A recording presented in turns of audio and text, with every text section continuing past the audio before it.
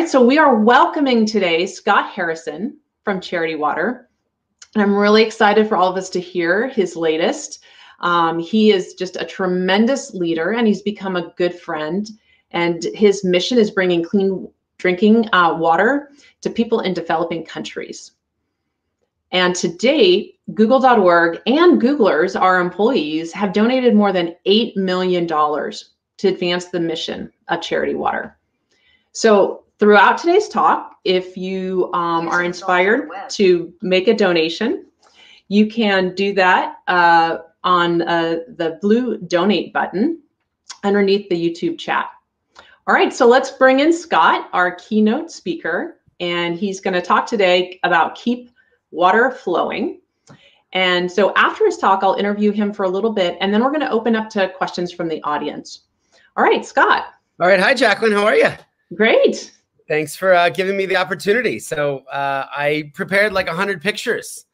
So awesome. I'm gonna jump into it, and I'm looking forward to our conversation afterwards. So let me figure out how to share the screen here and jump into it. Thanks everybody for joining us on World Water Day. Hopefully that worked. I'm going to start just with a little bit of backstory. That was my mom and my dad. I was born in Philadelphia into a middle-class family. When I was 4, we moved into this really ugly gray house, and unknown to us, there was a carbon monoxide gas leak in this house that would change our family's kind of history forever. We moved in winter. My dad started getting sick. I started getting sick. My mom started getting sick. And on New Year's Day, 1980, she collapsed unconscious, kind of the canary in the coal mine, which led to a long series of blood tests and the discovery of the leak. And really life changed for me as a 4-year-old. And my mom became an invalid from that point on. She went from a healthy, vibrant super mom, a journalist who had traveled around the world with my dad, to a complete invalid. She was allergic to the world from this point on. Her immune system just crashed and never came back. So I've been familiar with the 3M family of masks for about 41 years. And grew up with a mom connected to oxygen. I never really saw her face because she was wearing one mask or another, trying to just avoid exposure to all the chemicals that made her sick from this point. Very religious family, very conservative family. They brought me up in the church. I played piano every Sunday. And my parents didn't sue the gas company for negligence because they just didn't want to become bitter. And they were going to trust God that he would make sense of all this. So, you know, good kid, didn't smoke, didn't drink, didn't sleep around, didn't cuss. And then 18 happened, and I discovered that New York City was only 2 hours away. And I woke up and had my huge moment of my turn, my rebellion, time to break the rules, time to, you know, give the church and religion the middle finger, move to New York City. And I discovered this amazing, bizarre profession where I could really rebel in style. And that was a nightclub promoter. And I realized that this was a cool job in New York City, where if you could get beautiful, rich people inside the right clubs, you could make tons of money effectively partying for a living. And I was starting this gig at 18, 19, 3 years before I was even legally allowed to be in the clubs. And I spent the next 10 years, to the horror of my parents, working at 40 different nightclubs in New York City, drinking my way through the city, as you can see here, pretentiously flashing a Rolex watch so that people thought I was important or had money, or, you know, driving the BMW, all these markers of success that I've been trying to collect. And, you know, it started out maybe a little more innocuous, and towards the end, it got pretty dark. There were a lot of drugs involved. There was a lot of gambling involved. There was pornography and strip clubs, and just a kind of really, you know, degenerate, hedonistic existence. So, you know, the club at 10, after hours at 3, and then, you know, popping Ambien at noon to try to come down. And this picture that I found really says it all. Like, I hated myself. I hated my life, and I'd become this sycophant, this hedonist degenerate. So Okay, I won't make you look at that photo anymore. In the fall of 2004, I kind of hit bottom at the top. I was in South America on this amazing vacation, and I started thinking about my life. I started having some health issues, maybe no surprise, after 10 years of partying. And I asked myself the question, like, if I died, what would my life mean? What would my tombstone potentially read? And the only thing I could come up with was, here lies a man who got 1 million people drunk, or worse, 1 million people wasted. And I realized just kind of how, slowly, but then suddenly I'd come so far from the foundation of morality and spirituality that my parents tried to bring me up with. I mean, I wanted to be a doctor when I was a kid. And here I was, a drug-addled nightclub promoter. So I sold everything I owned, being a pretty radical guy, and said, I'm going to start life over at 28. I want to find purpose, and I want to give 1 year of my life away to see if I can be useful. Can I be helpful? And, I applied to World Vision and Save the Children and Doctors Without Borders and the Red Cross and all these big orgs that I'd heard of. And unfortunately, nobody would take me. So finally, one small organization in the 2004 said to me that if I was willing to live in post-war Liberia, which, if I'm honest, was a country I'd never heard of at the time, and if I was willing to pay them $500 a month to volunteer, then I could join their mission. So I was like, perfect. I mean, what's more opposite than having to pay to volunteer and actually going to, at that time, the country on the very, very bottom of the United Nations development chart. So this is me at 28 with a bad haircut, quitting smoking, quitting drinking, quitting the drugs, trying to start life over, joining a medical mission in Liberia backed by 14,000 United Nations peacekeepers, which at the time was the largest force deployed in the history of the world. So my new home became a 522-foot converted cruise liner that had been gutted and turned into a hospital. And it was a very simple idea. This group brought the best doctors and surgeons from all over the world.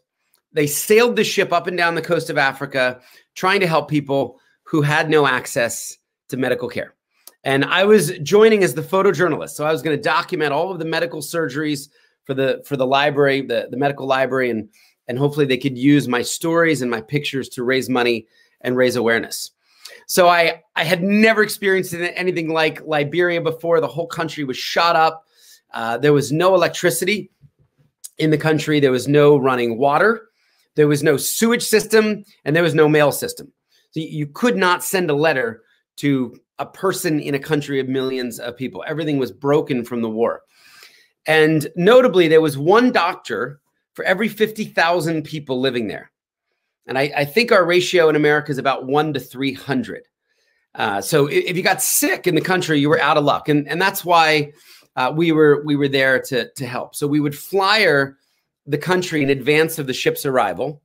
And a small advance team would say, hey, look, if you have a facial tumor, or if you have flesh-eating disease, if you were born with a cleft lip or a cleft palate, or you were burned during the war maybe, and you need facial reconstruction, turn up and our doctors will try to see you. And I learned that the government had given us a football arena, a soccer stadium in the center of town to screen the patients. And my third day there, I took this picture of the more than 5,000 sick people that came to see our doctors. Now, there was a problem. We didn't have 5,000 surgery slots. We had 1,500 surgery slots. So we actually sent 3,500 people home that day without help, without the ability to see a medical professional, because we didn't have enough resources. I later learned many of the people that you see in this crowd had walked for more than a month just hoping to see a doctor, some of them bringing their kids from neighboring countries like Sierra Leone or Cote d'Ivoire or Guinea. The first child that I met and photographed was a 14-year-old boy named Alfred. And he was effectively suffocating to death on a benign tumor. His mom was very smart. She got him there 4 days early. She pulled out a photo and said, this was my son at 10, healthy boy. And then this tumor started growing. There was no surgeon to take him to or hospital. So we took him to the local witch doctor. None of that worked. And that was my job for a year that I was paying $500 a month to do. And I met 1,500 patients like Martha Lean, who told me that for 8 years, this tumor slowly grew and that people would stone her. They would throw rocks at her face if they ever saw her tumor. So she would have to walk around covering it up. And what she needed was a 40-minute surgery just to remove a very benign mass and get her face and her dignity and her life back. So it was an incredible experience. That first year, I took 50,000 photos, and I'm blasting my club list of about 15,000 emails. Back then, open rates were almost 100%. So, like it or not, you went from getting invited to the Prada party to images of leprosy and tumors and cleft lips. And of course, a few people unsubscribed. Most people were curious. They were interested. They said, how do we send money to help for a surgery like this? How do we come on the ship and volunteer? So I learned that maybe the same skills that I developed packing clubs, selling $25 cocktails or $800 bottles of champagne to Goldman guys, could be used in a more redemptive, positive way that helps people. So I went back for a second year to Liberia, and that's where I found what would be my life's issue or my work. I learned that dirty water was causing most of the sickness we were seeing. And I learned two things: that half of the country was drinking from swamps and ponds and rivers like this. And then I learned half the disease in the country was because people were drinking dirty, contaminated, unsafe water, and they didn't have access to hygiene and sanitation. So long story short, there's a lot more there, but in that second year, I just went deeper and deeper. I learned about the 26 diseases associated with water. So I came back to New York City. I was broke. I'd given up the vices, so I didn't smoke or drink or party anymore. But I really had this clear vision. I knew what I wanted to do. I wanted to be instrumental in bringing clean water to everyone on Earth, every single human. So the mission would be accomplished when no one on planet Earth had to drink dirty water, had to risk their life simply because of the situation they were born into. So, as we sit here on World Water Day, tuning in from all over the world or watching this later, we are a long way away from mission accomplished. So there's 785 million people, about 1 in 10 people breathing air today on the planet, drinking unsafe water. And 82% of those people live in rural, remote areas. And I've now been to 69 different countries. I've been to Africa 65 or 70 times. And if you were to come with me, you would see things that would shock you. You would see kids like John Bosco in Rwanda drinking brown, viscous water that was alive. You would see a girl in Honduras drinking from a muddy stream that ran in front of her home. And the water would look more to you like chocolate milk than anything you would ever consider drinking or giving to a loved one or a child. As I mentioned, there's 26 different diseases we can directly relate to water. Obviously, you've all heard of cholera, which can kill you in a couple days. E. coli, which I've had several times, which is nasty. Schistosomiasis, fancy word for parasites or worms. But there's a huge, huge health implication on your family, your community, if you don't have clean water. I met this girl in Eastern Kenya, and she was drinking from the Molo River. And every time she would drink from this bottle, she would vomit on herself. She would drink and then she would throw up. And I remember just watching this in horror. Honestly, asking myself how I could live in a world where I could experience this. And I used to sell $10 bottles of Voss water in nightclubs to people who would buy the water and not even open it because they were drinking booze instead. And huge health problems. Education, there's a huge link here. 1 out of every 3 schools on the planet not only doesn't have clean water, also doesn't have toilets. So imagine sending your teenage girl to school without water, without sanitation, without hygiene. And this is why so many girls drop out throughout the developing world. Many of them are walking 6 hours for water with 40 pounds of dirty, useless, contaminated water on their backs, not getting educated, not leading their communities or their countries forward into the future. And I guess the last thing I'd say, just briefly, it is a women and girls issue.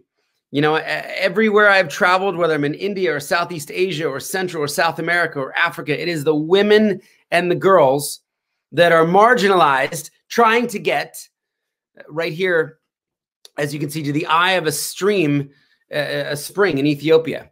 And these women they're ankle deep in cow feces, in cow urine. They have kids on their back, but this is the only water in Gazi Springs, Ethiopia, where all of them lived. This woman was digging in a sandy riverbed in Kenya, telling me that if she got deep enough, she hoped to find water.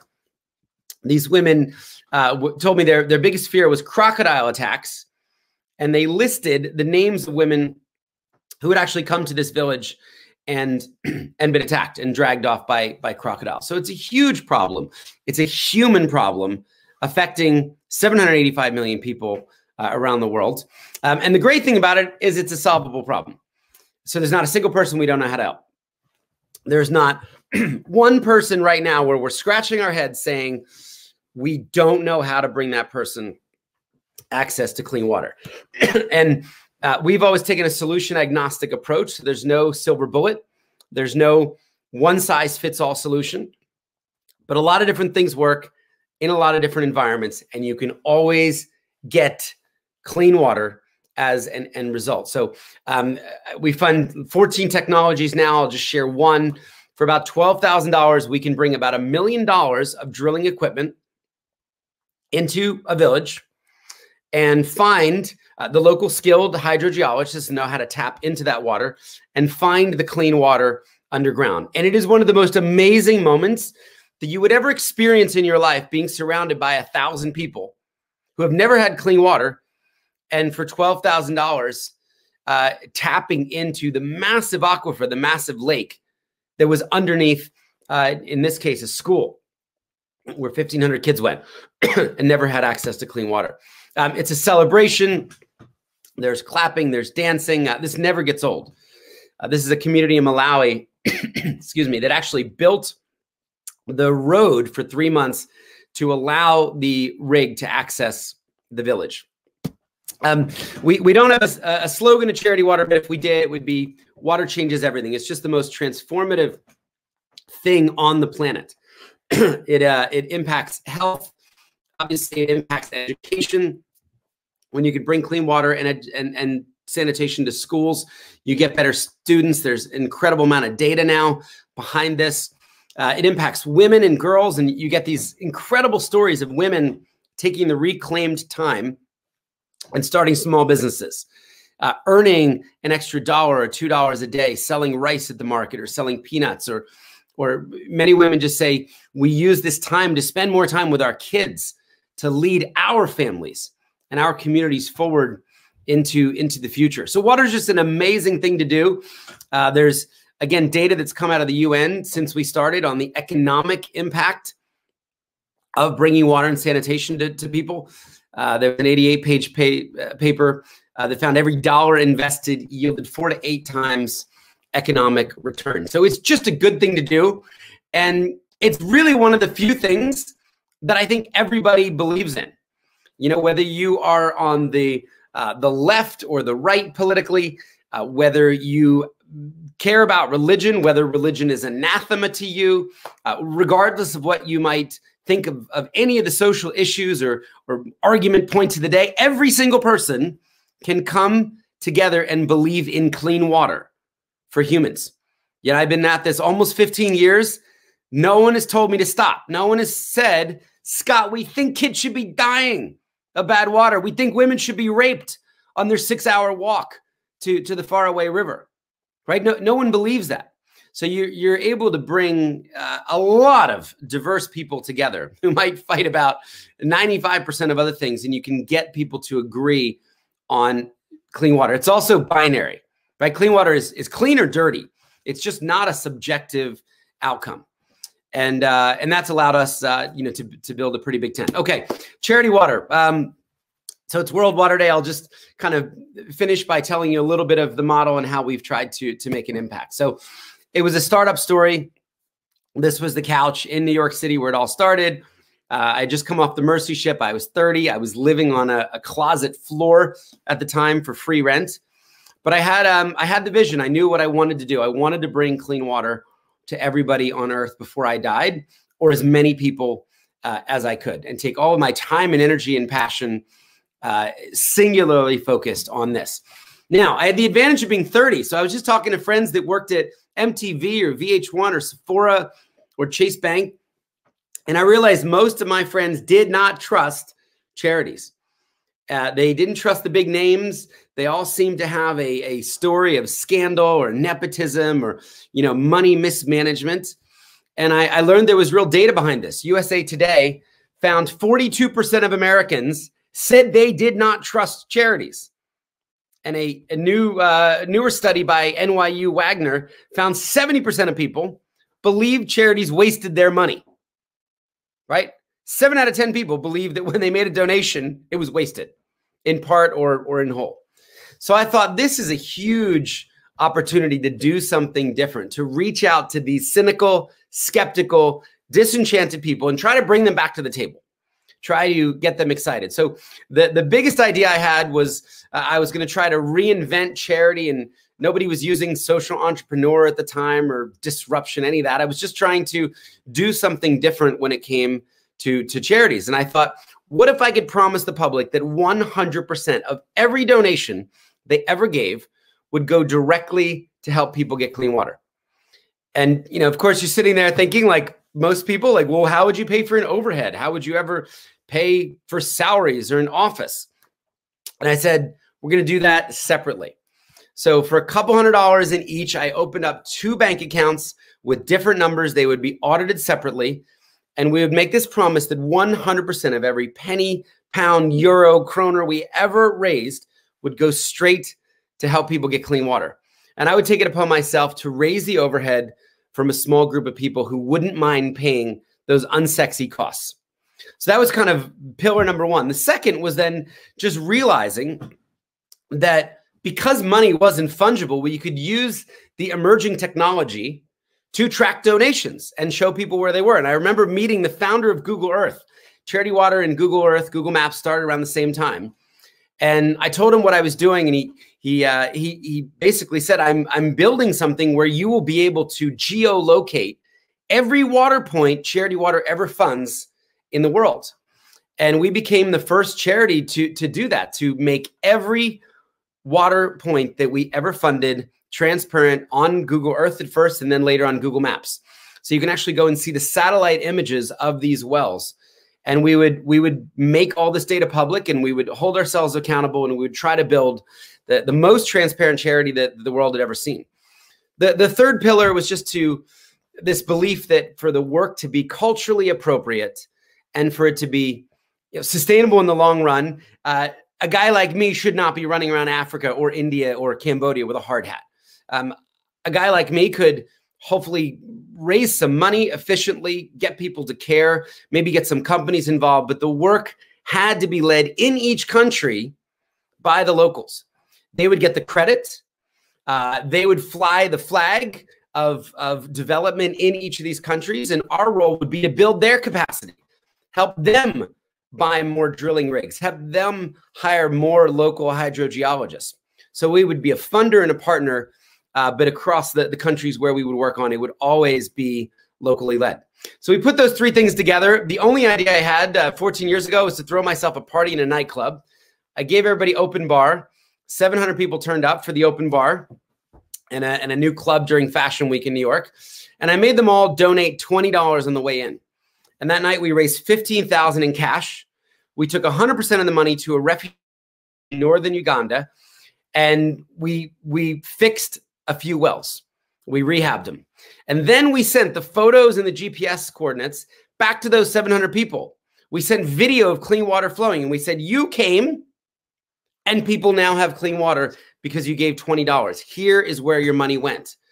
And the feedback loop we got was so positive. We said, we're on to something. Let's keep building this donor feedback into everything the organization does. And maybe we can restore trust. Maybe if people knew that their money was making a difference, they would continue to be generous. We tried to get creative. We actually launched this exhibition at Chelsea Market. So this was under Google headquarters in Chelsea several years ago. It was seen by over 1 million people. And we just shot wealthy people in New York City in the same situations as the people we were seeing around the world. Kids that go to private school that cost $40,000 a year. My banker friends, I sent up to Central Park Pond to collect water in their Brioni suits. Just trying to get people to think differently about water, to get people to think differently about the absence of water, this thing that so many of us just take for granted because we have never not known water everywhere. We put dirty water in baby bottles and asked parents to imagine potentially killing your child, which is what kills thousands of kids every single day, and having no other option.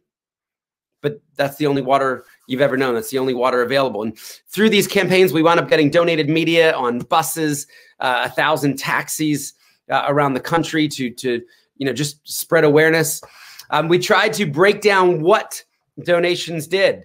So this is what $12,000 buys in Ethiopia. So if you were to write a check for a whole well, we go out and buy PVC and pipes, and that's the drilling team that would drill one of those wells. If you wrote a $10,000 check for a project in Cambodia, it would buy a completely different set of materials for a completely different solution. So always just looking for interesting ways to bridge the gap, to show people what their donations were doing. We partnered creatively with luxury retailers. We got to take over the windows of Saks Fifth Avenue in New York and in Chicago and Beverly Hills. Saks eventually let me build wells inside the stores, just talking about this issue to a luxury customer. We got to partner with brands like American Express, who put us on their homepage for a few months and took out $1 million print campaign, just talking about the work of Charity Water. And we've gotten to work with some really interesting companies and brands over the years on bespoke campaigns to raise awareness, to raise money. And Google's notably missing here, but I'm about to talk about the coolest thing that we did with you. Social was really important to us. First charity to get 1 million followers, first charity to use Instagram. We were always looking for ways to celebrate our community. We would say, look at them, look at the volunteers, look at the passion, look at the compassion of the people around the world that are taking up this issue. And we believe that the movements of the future would grow on social. Maybe you're asking who pays the overhead. Long story there, a lot of starts and stops, but we built a really sophisticated multi-year, multi-tier giving program called The Well. And we asked entrepreneurs and business leaders to commit 100 grand a year up to $1 million a year. And we said, you have to commit at least 3 years so we can plan cash flow and we can plan our growth. And we found 125 entrepreneurs and families to do that. We went to Johnny Ive and Angela Ahrendts at Apple. We went to people at Uber. We went to Jack at Twitter. We went to Daniel at Spotify. We went to Chris Sacca. We went to people in business at Goldman Sachs or at LinkedIn, or people in the fashion world. We even went to people in sports and entertainment. And it's a diverse group from Tyler Perry to Depeche Mode, finding 125 backers to cover the overhead costs so the Charity Water could continue to give 100% away. Okay, what I'm so excited about, the Google piece. So it started out with this promise to put everything up on Google Earth and Google Maps. And then as we started scaling around the world, we wanted to do better than that. So we started putting GPS trackers on our drilling rigs and building maps for them, putting our rigs on Twitter so they would tweet their location and people could track them. And then as we scaled across 20-some countries, I began to get really concerned about this problem, the problem of broken wells. And there's a bunch of data out there that says up to 40% of the world's wells are broken, but no one knows which 40%. And I wondered whether technology could help us solve this problem. And I pitched Jacqueline and her team. I said, I've got this crazy idea. The Internet of Things was starting at the time. And I said, what if we could create a smart well? What if we could create a remote sensor that we could drop in Somalia or Eritrea or Ethiopia that would connect a well to the cloud and self-report its functionality, so that if a well broke like this, it would trigger an alarm system? And that was the challenge.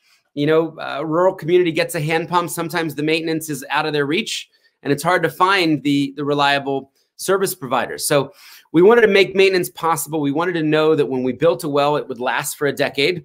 And Jacqueline and her team took a big gamble on us. They wrote us a $5 million check for this this innovative idea out of the Impact Awards. And we got to work. We worked with 22 labs around the world, working on R&D for what would be the first rural water sensor of its kind ever in the world. No one had ever bothered to do this. We made the AfriDev sensor, version 1, and we went and we retrofitted 3,500 of our wells in Ethiopia. And we managed to get the sensor cost under $150. So you've got a $12,000 asset and a $150 sensor with a 10-year battery life that can connect to the cloud and let us know that water is flowing. The minute we did that pilot, we got the largest data set in the history of the world when it comes to rural water supply.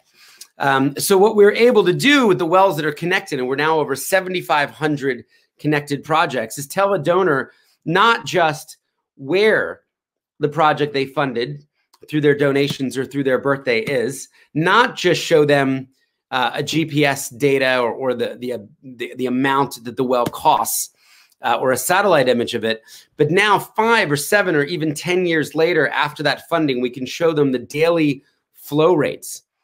And we've been able to learn a lot through this data, even how a well is used throughout the period of the day. And we're working on some AI stuff now that can hopefully predict the failure of wells and basically dispatch preemptive mechanics, preemptive maintenance teams. So this has been one of the most exciting projects. We've worked really hard on this. It's been unbelievably challenging. There was nothing like this out in the sector. And we're now working on version 2 of the AfriDev, version 1 of the pipe sensor, and version 1 of an India Mark II, which is a completely different one. So just one little fun fact.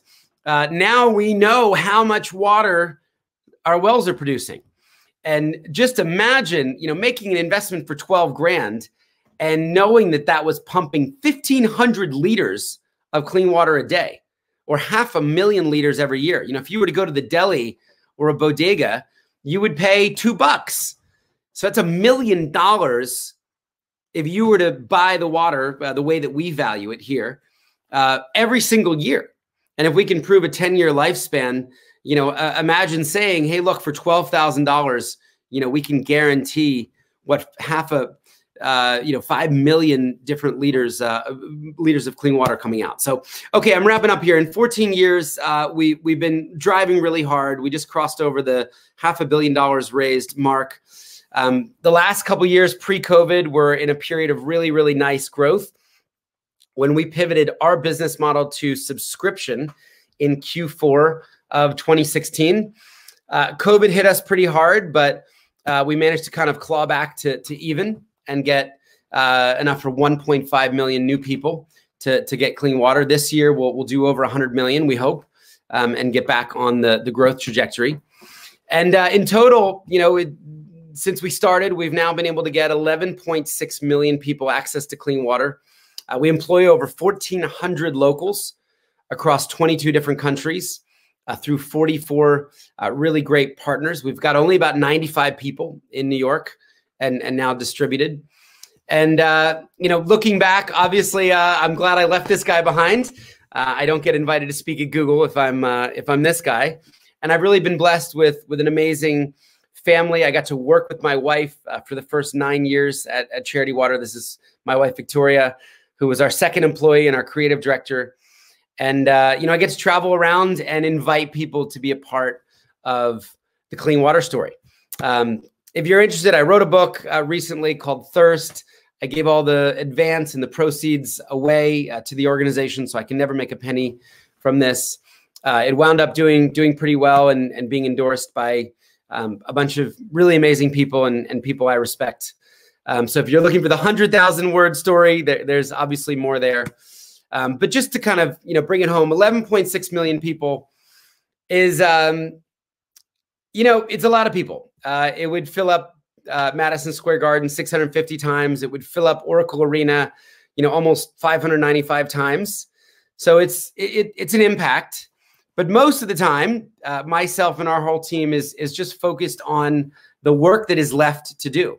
And when you put the people we've helped against the people who are waiting, who need help, who are drinking dirty water today on World Water Day, we've done what, 167th or so of the work that needs to be done. So we are focused on the future. We believe the best is yet to come.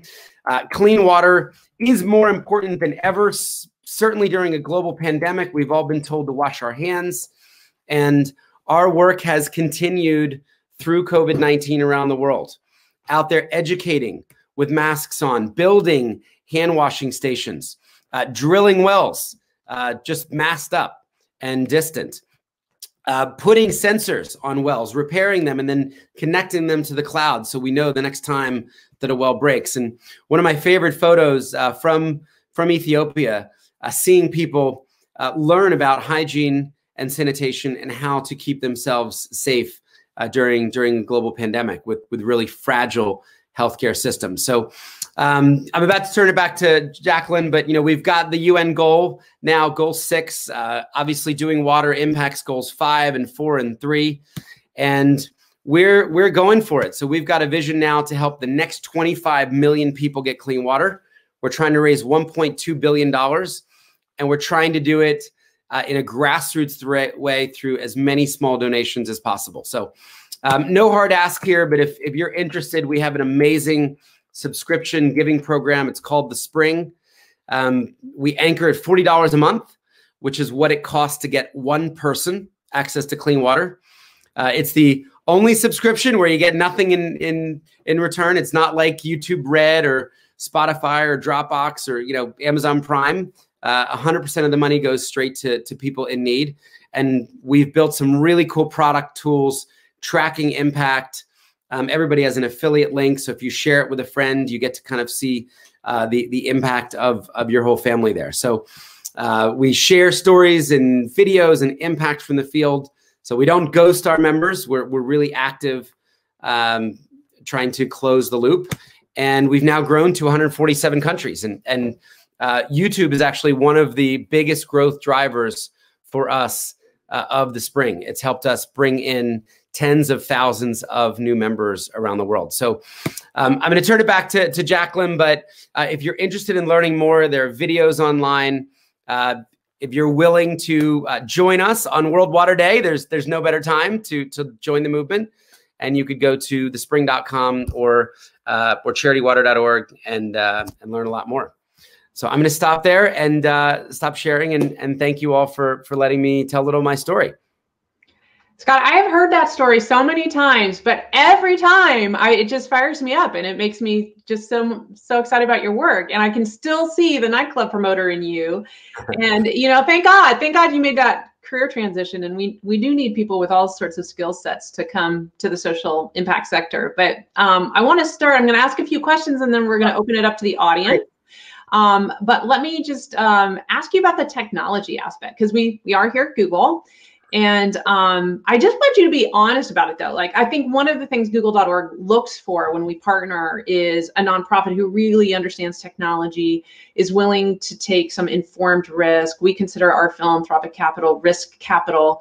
But it wasn't always pretty. I remember in the early days of trying to get the sensors to work. So maybe just like some realistic thoughts about incorporating technology. It's so hard. It's so hard. So, kind of moment in time, it took us, 3 times longer probably than we thought. The good news is we have now gotten 7 million of follow-on funding. So Google's not like the only one. That was kind of capital at the beginning. But now as we're working on different sensors for different regions of the world, we've gotten other people to fund that R&D. Here's the hardest thing. I mean, in a way, the technology is really hard when you're not a technology company or a product-driven company. So we've got people flying back and forth to China and molding and tooling and, I mean, who knew that a mold was so expensive for anything? I mean, right? So you're learning a whole new business. One of the biggest challenges for us is that our sensor only brings bad news. So you and I have talked about this, but as we think about adoption, right, in the absence of information, every charity's well is working forever until someone says it isn't. So the sector's kind of MO, and I'm not being really critical, it's just been kind of drill and leave. You go and drill a bunch of wells and you hand them over to the community, you do a training, and then you say, okay, we want this to be sustainable. Now it's on you. But if 40% of them break, you know, you're stranding 40% of your assets. So it's been a little bit of a dance. We're really excited. I don't even think I told you this, but we got the government of Ghana now. Charity Water has never worked in Ghana. So we have not built a single water project in Ghana, but they've now taken 1,000 of our sensors and they're installing them on government pumps. So the Ghanaian water minister is now trying to use this to hold other people accountable in the country. So I think that's the big idea, is that you do find good actors. And right, I mean, if I told you, hey, a well isn't 10 grand, but it's 20 grand and we can guarantee it for 20 years, people would rather pay 20 grand. So it's the information that's missing. So I'm really bullish on this kind of technology in the future.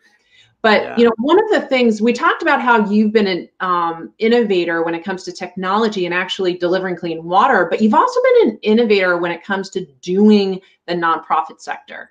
And I think that stat you started with, which just the low trust levels that people have. You know, we have so many resources, and I often talk to people, especially across the tech industry, who have this hesitancy to give because they just don't have the trust. So maybe just speak to us a bit too about your whole philosophy, what you've learned from your model of 100% and proof and transparency. Yeah, I mean, first of all, I'm really hesitant to recommend the 100% model to others because it's tough, right? I don't want them to blow up and then blame me. Yeah. I mean, it's incredibly difficult, right? Because you have these two bank accounts, you have to run them in perfect balance. For example, if we raise too much money this year for the water projects, but not enough for the staff account, like we could go bankrupt with $100 million in the bank because these accounts don't touch each other. So you're doing this delicate dance. We've managed to make it work for 14 years and actually, you know, grow this base of overhead donors who love it. They love paying UI, UX designers. They love paying software engineers. They love paying, you know, the toner for the Epson copy machine because they know that it's an efficient, high growth organization that's transparent, right? They're buying into, you know, the overall story. But I just think donors want to know where their money goes. And they want to know, like, people are open to myriad value propositions.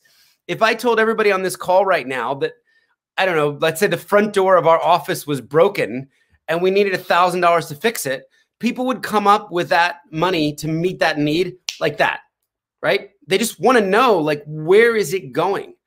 And I think it's the opacity of the sector that has turned a lot of people off, right? Let me put in the fine print during the disaster relief moment that we can use your money for the endowment, right? We can sit on this and earn interest for 50 years on that $5 or $10 that you're texting. And, you know, I remember a story once, I think it was Doctors Without Borders during the tsunami. They over-raised, and they raised millions more than they could deploy. And they wrote those donors and said, we need to return your money. And what do you think 99% of the donors said? Keep our money. But thank you for telling us, right? Thanks for being straight. Thanks for saying that you can't use it. So I think it's just, this is kind of basic stuff. It's just integrity, it's trust, and it's looking for ways to use technologies to connect people, to make the world feel smaller, to connect a donation and say, this is where it went. These are the people that were helped, who were helped. Okay, Scott, so we're going to open up to audience questions now. Let's see if we've got any in the hopper. Okay, so Jamie, how can eager and willing people help Charity Water more beyond donating? Do you take skills-based volunteering? Are people like you taking the photographer, traveling the world, traveling to Liberia? Do you do that now?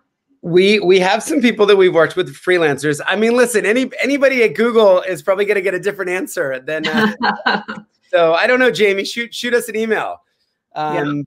we have internships. I will say this, most times that question comes at us like, can I go drill a well in Africa? And the answer to that is always no. I have never drilled a well in Africa in 15 years, nor has any member of our core team. Like, we really believe that the work has to be locally led. So when I bring people to the field, and I've gotten to bring some really amazing people, I'm like, you ask questions, you sit back, you learn, so that you can come back and be an advocate for the local leaders. Yeah. So that you can talk, you can be an advocate for the local women in this village, who are going to explain their experience to you. But I don't need you to wear a hard hat or jump in a well and do a photo op. Yeah. So we do. And, every once in a while we've got a data product or engineering where we can use some outside help. So yeah, reach out for sure. All right. Next question.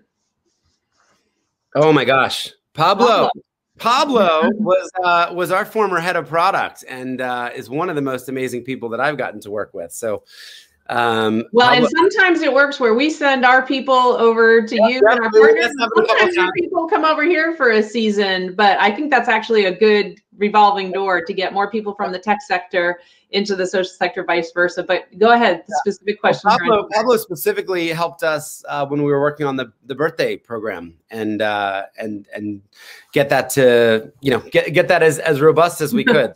The Warren to Gray. So it feels like you're either following this and you're really deep in it, and you know how unbelievably dire the situation is. And some people are like, "Where's to Gray?" So this is actually the largest focus of Charity Water's work. It's in the north of Ethiopia, and it has been a terrible, terrible conflict that's happened, and it is impacting our work. We've invested almost $100 million in Tigray. We have 8 drilling rigs. There's 350 locals working on Charity Water projects, and it has been a terrible, terrible situation. There's been looting. There's been violence. There's been ethnic conflict. People coming over from Eritrea, from other parts. It's geopolitically complex. And unfortunately, I don't exactly know how it's going to end. And I think this conflict could go on for a while. So, we're working a lot behind the scenes on remediation. We're trying to figure out how to go out and repair some of the broken water systems. The stories that are coming in from our partners there are shocking. Kids drinking from the swamps and the rivers. I mean, this is an area where we've made so much progress. I've been just to this region in Tigray 31 times over the last 14 years. I mean, I would go 2, 3, 4 times a year. And we're hoping that the government and the international community can continue to put pressure just to bring peace. And allow the humanitarian aid groups in. So it's deeply, deeply affected our work. We've paused our biggest program there. We've been redirecting resources and assets to other countries. And we don't really know how bad things are because of the security concerns. So there'll probably be a huge relief effort when things stabilize there. Okay. Thanks, Pablo. Good to see you. All right. Thanks, Pablo. Do we have another question from the audience? Pia wants to know, Charity Water is a very innovative donation model and marketing, while many other charities still operate in a more traditional way. What do you think is needed to get more charities to this state? Well, I would say that most of the young charities that are the newer charities, they get this. I mean, look at Kiva, look at WotC, look at New Story. You pick a charity started in the last 5 to 7 years, and their website looks better than ours. I mean, their UI is good. They look good on mobile. They're getting a lot of this stuff right. I think the bigger the ship, maybe the harder it is to steer it. Yeah. And a lot of, Jacqueline, this is your experience. You come out of a very traditional world. I think a lot of people that lead these big organizations, they're program people. They're engineers. They think programmatically. They think maybe they don't think with a marketing brain on it. And it's not as simple as just hiring awesome storytellers or marketers or designers, because great storytellers and marketers and designers don't want to work for someone that doesn't get it and value it. Right. So you really need to teach it at the top And you need those aha moments to come at the senior leadership, I think, to move the big orgs, and then just to create a culture where, I mean, listen, I'm like pixel pushing sometimes at 12:30 a.m. and, commenting on, how our site looks bad on mobile, or this page needs to change, or, move this button here or there. So that allows us to just attract people who are really good, who know that we care, like we value this at the organization. The user experience, the customer experience it matters. And we're only able to raise money to do good work by building a great brand, building trust. And, you can join the spring in less than 20 seconds. I tried to join a monthly giving program the other day. I was like 6 minutes in and like 9 pages. And I wound up closing Chrome. I'm like, I just don't think I have the time to go through this. Yeah. Well, it also points out how important it is to have a whole range of skill sets, right? I get asked all the time from people, hey, I'm interested in taking a season where I'd like to focus on social impact full time, but I'm just an engineer, or I'm just a data analytics person, or I'm just in marketing. And it's, the impact sector needs all of these skills. If you're great in HR, also really needed. So yes, yeah. Right, And I think the more you give, the more you give. So I would just encourage everybody, look for ways to give your money, to give your time, to give your talents, and, look for maybe resist that urge to say no, or to kind of put up the defenses, because I don't know. I mean, the more stuff that my wife and I get involved in, like, I feel like we get to live vicariously through all these amazing causes, and some we give money to, some we give advice to. She teaches a nonprofit subscription course. Like, she'll give out free codes to people. Like, I don't know. I just think we have so much. And I hate the fact that some people are cynical, and, that all of these resources are going to waste. I mean, Jacqueline, the one thing I will say is one of the biggest things that kills me is how little money we have raised. I mean, I know a lot of billionaires. I know people that have started gaming companies and sold them for over $1 billion in less than half the time that I've been trying to get clean water to the planet, right? Like, it took me 15 years and 100 speeches a year and 96 flights, I think, the year before COVID. Like, and I've raised $500 million only. I mean, that's not real money in the grand scheme of things, in the Google world, in the tech world. So I hope the best is yet to come. I believe sometimes you have to build it for it to come. Maybe you just have to show up for a long time and just keep grinding. But I really hope we can have a bigger impact. And I think, the spring, and look, I mean, Disney Plus has 92 million people in what, a year? Like, surely Charity Water should be able to get millions of people to care about clean water and give Scott, 10 or 20. With you in charge, I'm sure they're going to do it. And look, the irony is that it's not just the moral imperative and the fact that the huge impact that clean water has on real lives and women and children and girls disproportionately. But research also shows that individuals, human beings, are actually much happier when they give their money away. There's just an amazing literature that shows that if you actually are motivated by thinking about your own well-being and happiness, especially when you have a few shekels to rub together, it's amazing that the research says it's actually going to make you happier too. So that's a good virtuous. Let's encourage everyone to give. Early on in COVID, we were out of the city, and I was at a Walmart, and I got to pay $130 for the person behind me who had a big family. And I'm like, she had lost her job. I just overheard a conversation. She worked in a car dealership.